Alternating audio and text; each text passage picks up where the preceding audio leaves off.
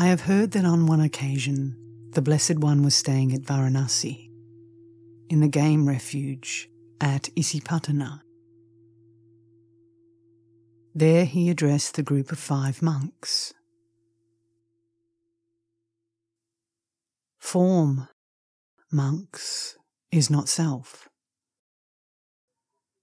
If form were the self, this form would not lend itself to dis-ease.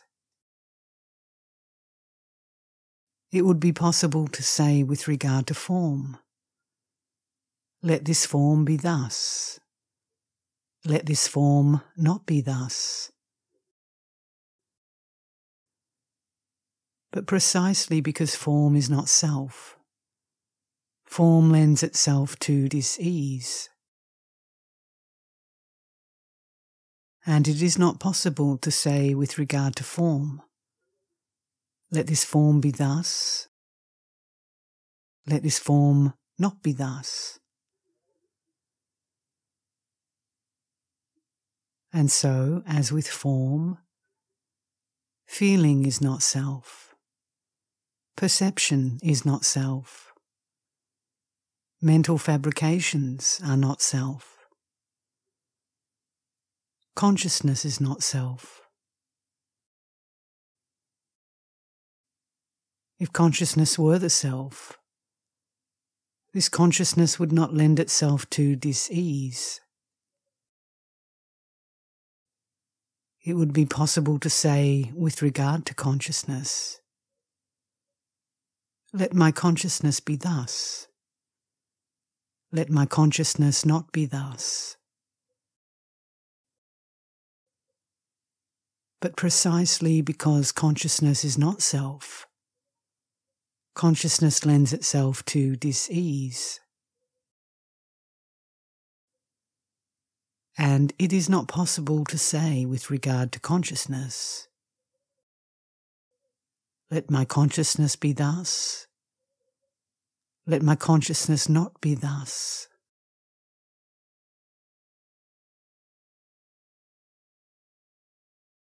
What do you think, monks? Is form constant or inconstant? Inconstant, Lord. And is that which is inconstant easeful or stressful? Stressful, Lord.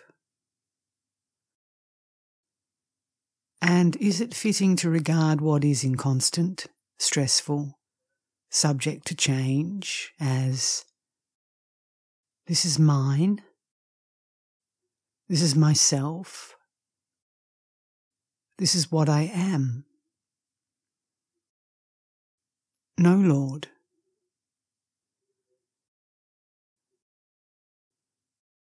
And so, monks, in regard to feeling, in regard to perception, in regard to mental fabrications,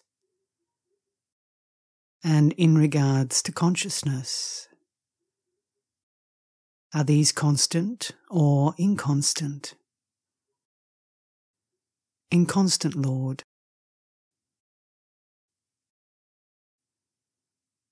And is that which is inconstant easeful or stressful? Stressful, Lord. And is it fitting to regard what is inconstant, stressful, subject to change as, this is mine, this is myself,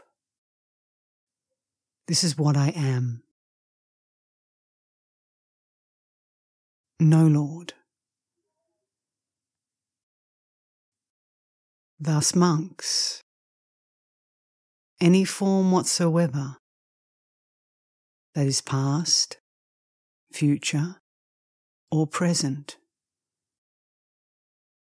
internal or external, blatant or subtle, common or sublime, far or near, every form is to be seen as it actually is, with right discernment, as this is not mine,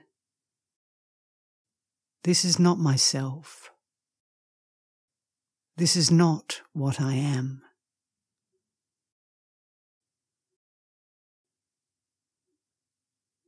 And so also, with any feeling whatsoever,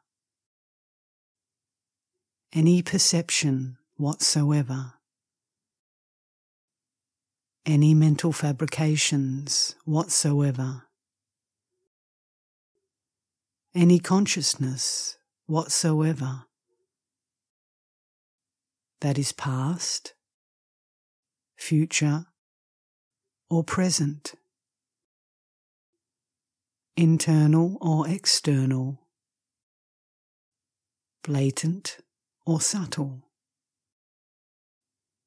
common or sublime,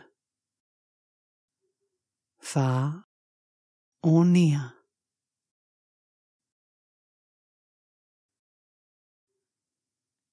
All of these are to be seen as they actually are, with right discernment, as this is not mine, this is not myself, this is not what I am.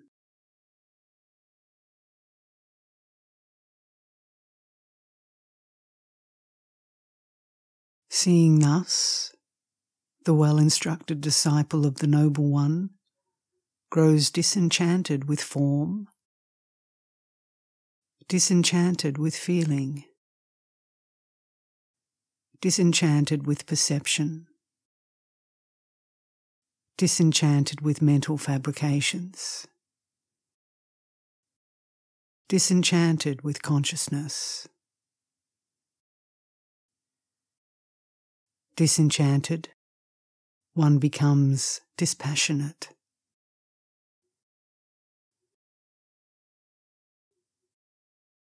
Through dispassion, one is fully released.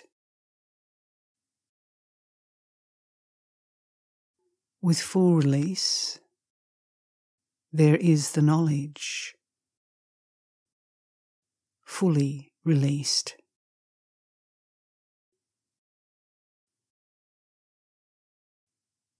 One discerns that birth is ended, the holy life fulfilled, the task done. There is nothing further for this world.